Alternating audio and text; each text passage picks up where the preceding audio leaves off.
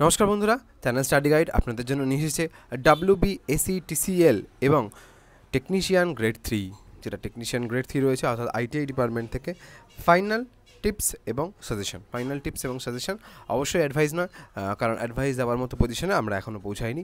আমরা এখন অবশ্যই টিপস এবং সাজেশনই দিতে পারি। তো আজকে আপনাদের মহামূল্যবান যে 5টা মিনিট সময়, এটা আপনার কাছ থেকে চেয়ে নেব, কারণ আপনাদের সময় এই মুহূর্তে তো অবশ্যই মহামূল্যবান। আমি বলবো আগামীকাল আপনাদের পরীক্ষা বিভিন্ন সেন্টারে রয়েছে। তো আগামীকাল পরীক্ষার পরে আমরা চেষ্টা করব আপনাদের জন্য খুব তাড়াতাড়ি আপনাদের আনসার কিগুলো রিলিজ করতে। ঠিক আছে, আগে টেকনিক্যালের আনসার কিগুলো আমরা রিলিজ করে দেবো। JEE এবং টেকনিশিয়ান গ্রেড 3 দুটোরই আনসার কি আমরা আগে রিলিজ করব। এর পরবর্তী ক্ষেত্রে আমরা নন টেকনিক্যালগুলো কালকেই রিলিজ করে দেবো। তো চেষ্টা করবো আমরা তাড়াতাড়ি করতে।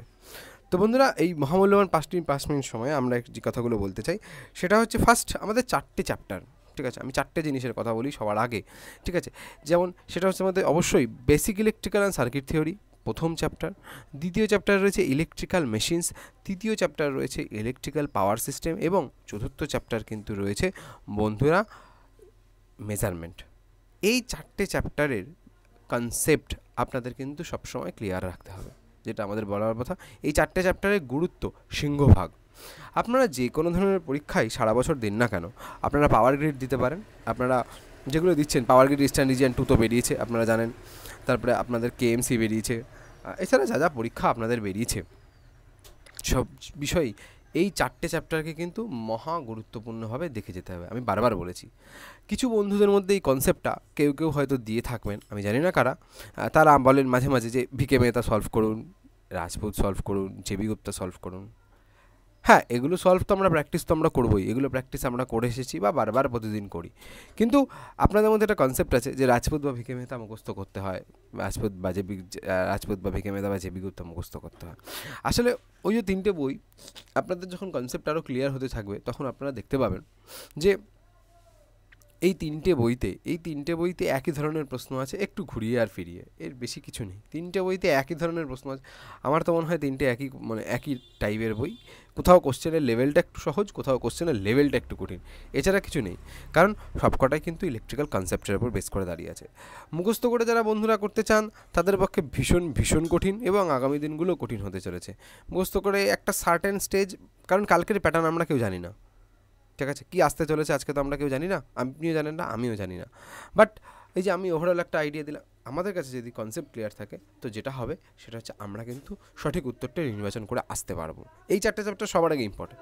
এছাড়া কোনো পরীক্ষায় যেমন কন্ট্রোল থাকে, কোনো সব পরীক্ষায় থাকে না, কোনো পরীক্ষায় যারা ITI আগামীকাল দিতে যাচ্ছেন, তা আমি ITIদের জন্য বলি, যারা আগামী তাদের কিন্তু একটু ইলেকট্রনিক্স থাকবেই। ঠিক আছে, কারণ গত বছর তো প্রশ্নটা পুরোপুরি ইলেকট্রনিক্সের ওপর হয়েছিল, আর তার আগের বছরও বেশ কিছু, মানে 60-এর মধ্যে প্রায় 15টা মতো ইলেকট্রনিক্স ছিল। তো এবারও আমি আশা করতে পারি 10টার মতো, তো 10টা থেকে 15টা ইলেকট্রনিক্সও থাকবে। তার বেশি থাকলে অবাক হব না, তার কম থাকলেই একটু অবাক হব। তো কিছু অ্যানালগ ইলেকট্রনিক্স অবশ্যই, আর যারা ডিপ্লোমা থেকে যাচ্ছেন তাদের কিছু ডিজিটাল, অল্প কিছু অ্যানালগ বলতে কোন পার্টটুকুনি, শুধু ডায়োড, ফেট, BJT, অসিলেটর, অপ্যাম্প, এদের ক্যারেক্টারিস্টিক্স এবং অ্যাপ্লিকেশান, এর বাইরে নয়, এইটুকুনি। ঠিক আছে, আমি যে কতগুলো পয়েন্ট বললাম এই কতগুলো পয়েন্টের বাইরে নয়। ঠিক আছে, তা যেটা হয়ে যায়, আর কন্ট্রোল সিস্টেম বললাম। ঠিক আছে, কেউ ইউটিলাইজেশন থেকে কোশ্চেন করে, কেউ ড্রাইভস থেকে কোশ্চেন কারোর বেশি আসে। ঠিক আছে, এটা ডিপেন্ড করে যায়, ভ্যারি করে যায় যে আপনাদের পরীক্ষার কোন অথরিটি আছে। যেমন SSC JEEর কথা বলি, আমরা SSC JEE সলভটাই সেপ্টেম্বর মাসে আনার চেষ্টা করব। ঠিক আছে, কারণ SSC JEE একটা ভাস্ট অল ইন্ডিয়া লেভেল, এবং সেক্ষেত্রে SSC JEE সলভ করলে আমাদের বহু ভিজিটার্সরা আমাদের উপকৃত হবেন। ঠিক আছে, তো আমরা শুধুমাত্র ভিজিটার্সের কথা ভেবে নয়, পরীক্ষাটির গুরুত্ব, SSC JEE যে গুরুত্ব, এই গুরুত্বর কথা ভেবেও কিন্তু আমরা SSC JEEটাই সলভ হয়তো সবার আগে নিয়ে আসবো। বই তো পরেও সলভ করা যাবে। ঠিক আছে, পরীক্ষার কোশ্চেনগুলো ভীষণ ইম্পর্ট্যান্ট, আমি ব্যক্তিগতভাবে বলতে পারি, এত বছরের আমার অভিজ্ঞতা। ঠিক আছে, যদি বিশ্বাস না হয়ে থাকে কাউর তো জিজ্ঞাসা করে দেখতে পারেন। আমাদের এখানে অনেক বন্ধুরা আছেন, ঠিক আছে, আমি একটু বলে রাখি, যারা শ্রোতা বন্ধুরা শুনছেন আমার এই কথা, বলে রাখি, তারা কিন্তু প্রত্যেকে কালকে TCL দিতে যাচ্ছেন এমন নয়। এখানে বহু বন্ধুরা আছেন যারা অলরেডি DCL এবং TCL-এ কর্মরত। ঠিক আছে, বিশ্বাস না হলে জিজ্ঞাসা করে দেখতে পারেন যে যারা TCL এবং PSC JEE-তে কর্মরত। 2016 TCL যারা পেয়েছেন তাদের মধ্যে অন্তত 5-6 জন ছেলে মেয়ে পেয়েছে। পিএসসি যেই তার পরের বার হয় সেখানে তো অনেক ছেলে মেয়ে পেয়েছে, 10-12-র ওপরে। গত বছর ডিসিএল যেটা হয়েছিল 2017 ডিসিএল, সেখানেও তো বহু বন্ধুরা পেয়েছে, সংখ্যা আমার এখন মনে নেই অতটা, ঠিক আছে। তাদের কাছে জিজ্ঞাসা করে দেখতে পারেন, অন্তত তারা প্রত্যেকেই আমাকে অস্বীকার করবে না, তারা প্রত্যেকেই চেনে বা এখনও তারা আমাদের সাথে কন্ট্যাক্ট রাখেন। কিন্তু কখনো তাদের কাছে স্টাডি গাইড বলবেন না, কারণ স্টাডি গাইড বললে কিন্তু কেউ চিনতে পারবে না, ঠিক আছে। আমার নামটা বলবেন, আমার নামটা বলবে চিনলে, স্টাডি গাইড বললে কেউ চিনতে পারবে না, কারণ খুব নতুন চ্যানেল, খুব নতুন খুলেছি, সবাই এখনও জানে না যে আমি এখনও চ্যানেলটা খুলেছি। যাই হোক, তো কথা হচ্ছে যে আমার অভিজ্ঞতা কী বলছে সেটা হচ্ছে এসএসসি যেই কোনটার উপরে জোর দেয়, খুব বেশি জোর দেয়, ঠিক আছে। খুব বেশি জোর দেবে হচ্ছে ম্যাগনেটিক সার্কিট, ঠিক আছে। খুব বেশি জোর দেবে সার্কিট থিওরির উপরে, খুব বেশি জোরটা দিয়ে দেয়। সিঙ্গেল ফেজ ইন্ডাকশন মোটরের উপরে খুব জোর দিয়ে দেয়। আবার পাওয়ার সিস্টেমের উপর কিন্তু এসএসসি যেই খুব একটা স্ট্রেস দেয় না, পাওয়ার সিস্টেমের বেশি স্ট্রেস দেয় না। তেমনি কোনো পরীক্ষা আপনারা দেখে থাকবেন যে ক্যাপাসিটেন্সের উপর একটু জোর দেয়, ঠিক আছে। আগামীকাল আপনাদের পরীক্ষা কেউ দেখতেও পারেন, হয়তো ক্যাপাসিটেন্স থেকে 4-5টা প্রশ্ন চলে এলো, ঠিক আছে। ক্যাপাসিটেন্সটাকে মানে টিসিএলের জন্য ক্যাপাসিটেন্সটাকে গুরুত্ব দেবেন, মানে না দিয়ে যেন যাবেন না। ট্রান্সমিশন ডিস্ট্রিবিউশন টিসিএল পাওয়ার সিস্টেমটাকে যথেষ্ট গুরুত্ব দেয়, সেটা দেখে যেতে হবে আপনাদের, ঠিক আছে। এবার এটা ডিপেন্ড করে যায়, ভ্যারি করে যায় কী টাইপের পরীক্ষা, কোন গ্রেডের পরীক্ষা, কারণ এখানে যারা আমার কথাটা শুনছেন তারা অনেকে ডিপ্লোমা, অনেকে আইটিআই পরীক্ষাও দেবেন, ঠিক আছে। তো আইটিআইদের একটু ইলেকট্রনিক্স বেস থাকবে, তাদের কন্ট্রোল সিস্টেম থেকে কোনো প্রশ্ন থাকবে না, আমি একদম বলতে পারি 100% তাদের কন্ট্রোল সিস্টেম থেকে কোনো প্রশ্ন থাকবে না। তাদের মেনলি প্রশ্ন ঘুরিয়ে ফিরিয়ে থাকবে এই ক্যাপাসিটেন্স, মেশিন, পাওয়ার সিস্টেম, এই ইলেকট্রনিক্স, অবশ্যই অ্যানালগ। আর যারা ডিপ্লোমা থেকে আছেন তাদের ক্ষেত্রে কিছুটা ডিজিটাল, অল্প কিছু অ্যানালগ, কিছু হয়তো কন্ট্রোল সিস্টেম, কিছু ট্রান্সমিশন ডিস্ট্রিবিউশন, কিছু পাওয়ার সিস্টেম, মিলিয়ে মিশিয়ে থাকবে, ঠিক আছে। তো আমাদের সিংহভাগ যে 4টে চ্যাপ্টার বলেছি, এই চারটে সিংহভাগ চ্যাপ্টারের কিন্তু কমপ্লিট ডিটেলস একদম ইন ডেপথ আপনাদের রেডি রাখতে হবে সবসময়। যখন আপনারা এইগুলো করবেন না, তখন আপনারা আলাদা করে কেউ যারা একবার এই কনসেপ্টগুলো ক্লিয়ার করে, তারা আলাদা করে বলে না এই বইটা করবো ওই বইটা করবো। সেক্ষেত্রে আমরা তো প্রচুর পরিমাণে অফলাইনে ক্লাস নিই, সেক্ষেত্রে আমরা দেখেছি না তাদের একবার বেস ক্লিয়ার হয়ে গেলে অসুবিধা হয় না। এবার পার্টিকুলার কোনো চ্যাপ্টার যেগুলো পার্টিকুলার কোনো পরীক্ষার আগে লাগে, সেইগুলো আমি বলি কি একটু মুখস্থ করতে হবে। কিছু জিনিস আছে,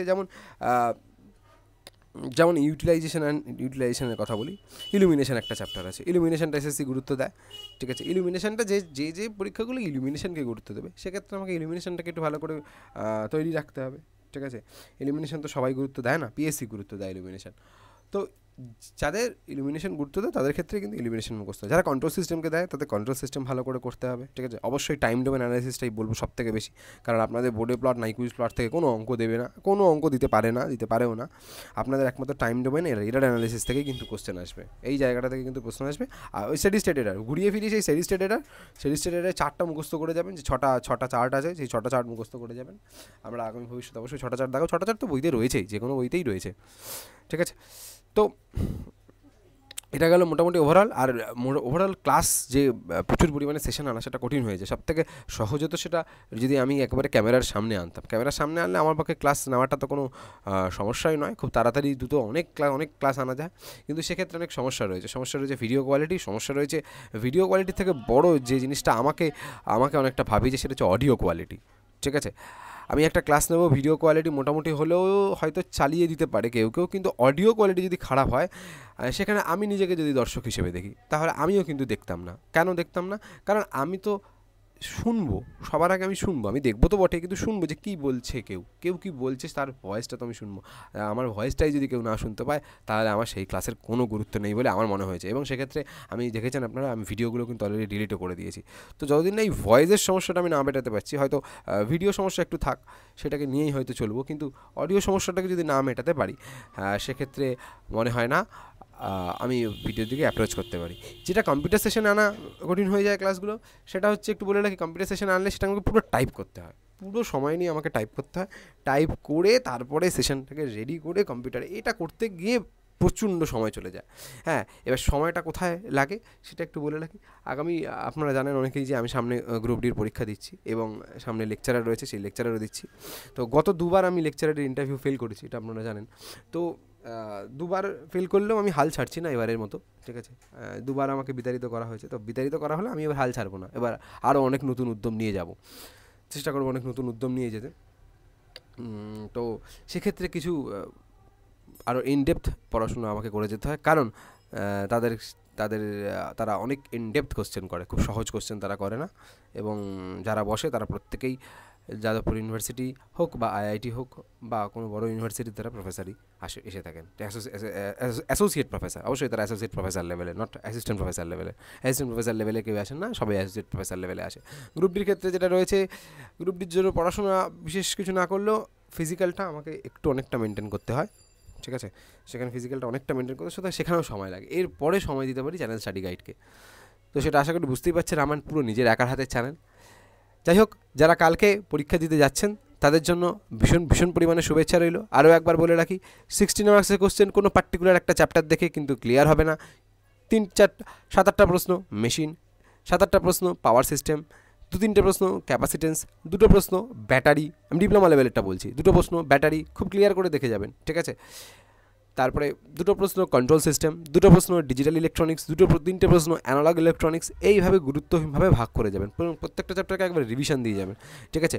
3টে বই মুখস্থ করে রাজপুত, জেবি গুপ্তা আর জেবি গুপ্তা আর ভিকে মেহতা, এই মুখস্থ করে কিন্তু চাকরি পাওয়া কঠিন হয়ে যাবে। কারণ এরপরে কিন্তু ইন্টারভিউ সেশন আছে, ওখানে কিন্তু রাজপুত, জেবি গুপ্তা, ভিকে মেহতার প্রশ্ন ধরবে না, ওখানে কিন্তু পাতি থিওরিটা ধরবে, পাতি সিম্পল থিওরিটা ধরবে। তো সেই থিওরিগুলো কিন্তু বেশ ক্লিয়ার রাখতে হবে, ঠিক আছে। আপনারা যদি ভাববেন না যে শুধুমাত্র 3টে বই, আর 3টে বইতে প্রায় 15,000 থেকে 20,000 কোশ্চেন আছে, ঠিক আছে। আমি জানি না আপনাদের ব্রেন কতটা স্ট্রং, অবশ্যই স্ট্রং হওয়া দরকার, তবে কতটা স্ট্রং আমি জানি না যে 20,000 কোশ্চেন আপনারা একসাথে অ্যাট এ টাইম মনে রাখতে পারবেন যদি না প্র্যাকটিস থাকে, ঠিক আছে। 20,000 প্রশ্ন এইভাবে তো বই ধরে মুখস্থ করা যায় না, কারণ ইলেকট্রিক্যাল ইঞ্জিনিয়ারিং হিস্ট্রি নয়, ঠিক আছে। এটাকে গুলিয়ে ফেলবেন না, ইলেকট্রিক্যাল ইঞ্জিনিয়ারিং হিস্ট্রি নয় যে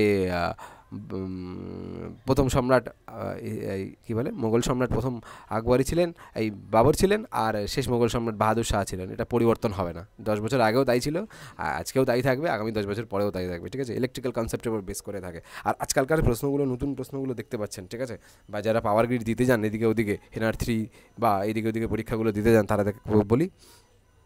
তাদেরকে বলি যে দেখতে পাচ্ছেন নতুন নতুন কনসেপ্টের কোশ্চেন আসছে, ঠিক আছে। আপনাকে যে ইকুয়েশনটা মুখস্থ করে গেলে হবে না, ওই ইকুয়েশনের উপর বেস করে আপনার কোশ্চেন আসবে, ঠিক আছে। আর রেলের জন্য বেশ কিছু ক্লাস তো আমাদের সেশন আনতেই হয়, রেলটা ভীষণ পরিমাণে গুরুত্বপূর্ণ। কারণ আপনারা টোটাল যারা পরীক্ষা দিচ্ছেন তারা ডিপ্লোমা এবং ITI মিলিয়ে অবশ্যই বড়জোর 10,000, ম্যাক্সিমাম 10 থেকে 12,000, কারণ কোনো বিটেকদের অ্যালাউ করা হয়নি এবার। বিটেকদের কিন্তু কোনো বিটেকদের অ্যালাউ করা হয়নি, আপনারা জানেন।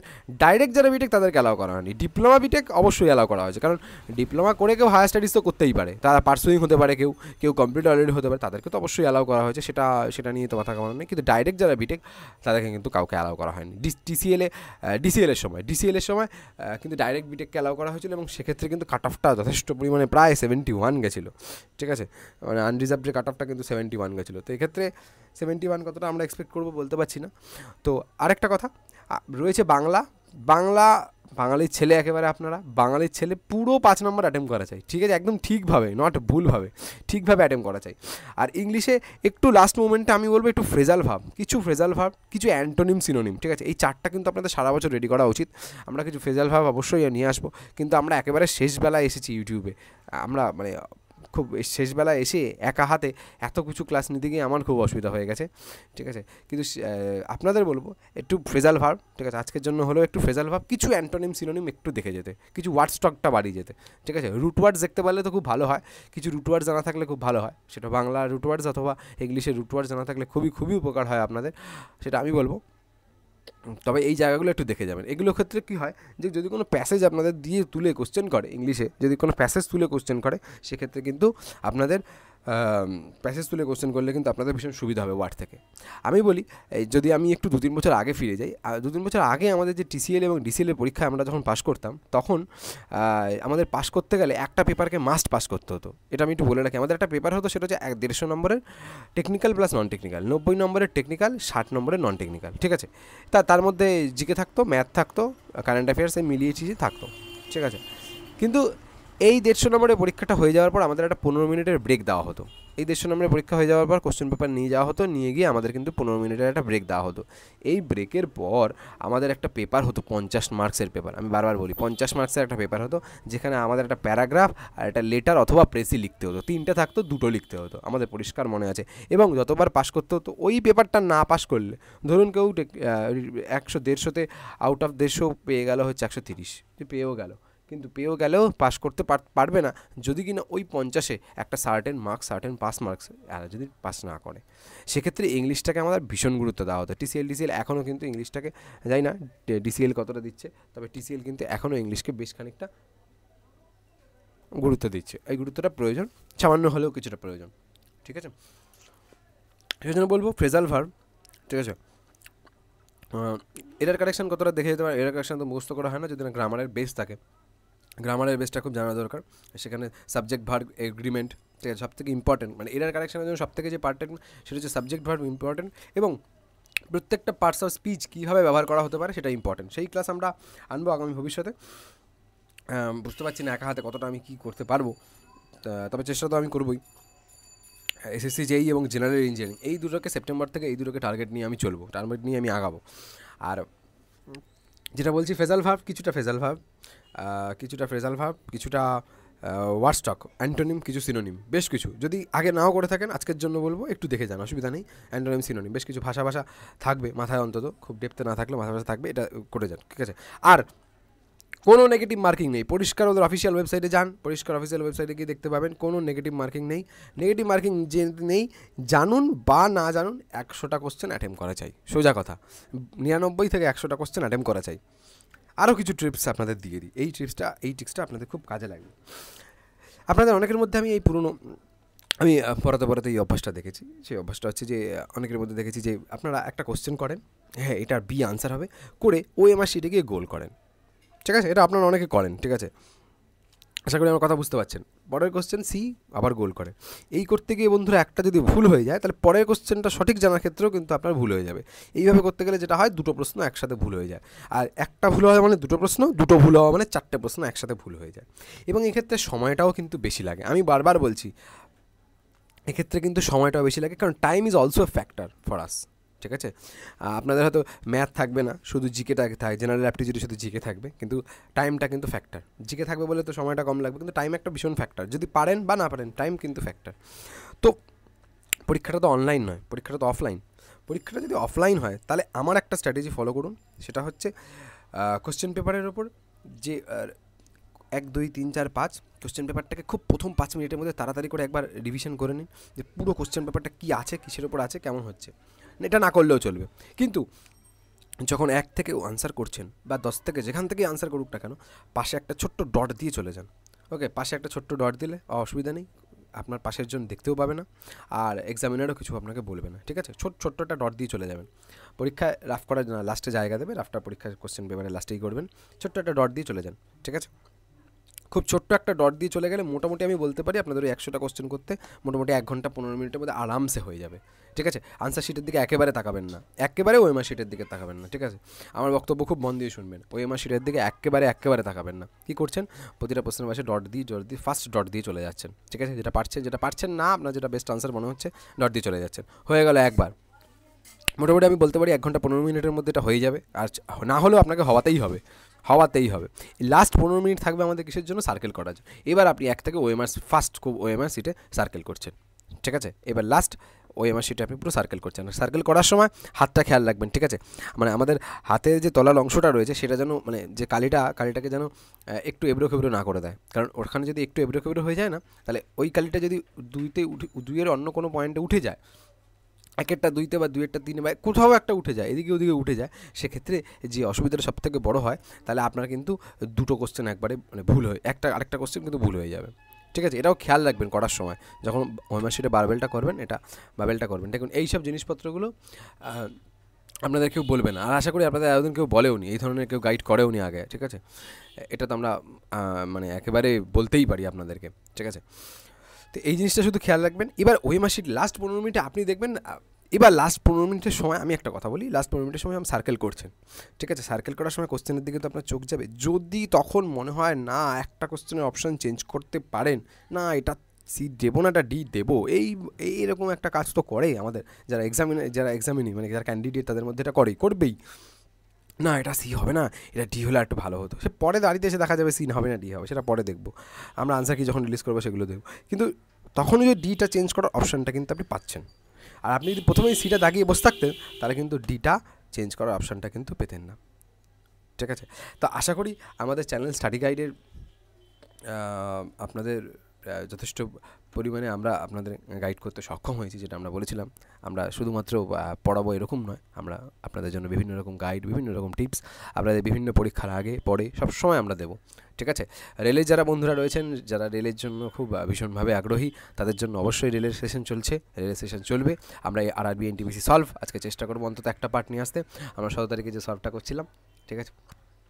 এছাড়াও যদি আপনাদের কোনো প্রশ্ন থেকে থাকে, আমাদের ইমেল আইডি তো দেওয়াই রয়েছে, এই ইমেল আইডিতেই পাঠাতে পারেন আপনাদের কোশ্চেন, আপনারা হাতে লিখে আপনাদের রেলের কোশ্চেন বা আপনাদের কোনো প্রশ্ন থেকে থাকে এখানে জানাতে পারেন।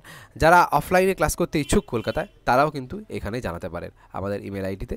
ইন্টারেস্টেড থাকেন, আমাদের অফলাইনে ক্লাস হয় সানডে, আমাদের শুধু সানডেই ক্লাস হয় কলকাতায়, ঠিক আছে? এছাড়া বিভিন্ন জেলায় ক্লাস করার মতো ইচ্ছে রয়েছে, কিন্তু সেটা সম্ভব হয় না, কারণ সময় খুব সংক্ষিপ্ত। সময়ের সঙ্গে আমরা পাল্লা দিয়ে উঠি না, আমাদের এই চ্যানেলটার কথাও ভাবতে হয় এবং নিজেদের কথাও ভাবতে হয়। তো বন্ধুরা, এখানে আমরা বিদায় নেবো আজকে। এবং যারা আমাদের ভিডিওতে শুনছেন এবং চ্যানেল স্টাডি গাইডটি এখন অবশ্যই আমাদের ভিডিও আপনারা শেয়ার করুন। আপনাদের যে ভিউয়ার্স, আপনাদের যে ভিউজ, আপনাদের যে সাবস্ক্রাইবার সংখ্যা, এটা আমাকে ভীষণ পরিমাণে উৎসাহিত করে আরও নতুন নতুন ভিডিও আনার জন্য।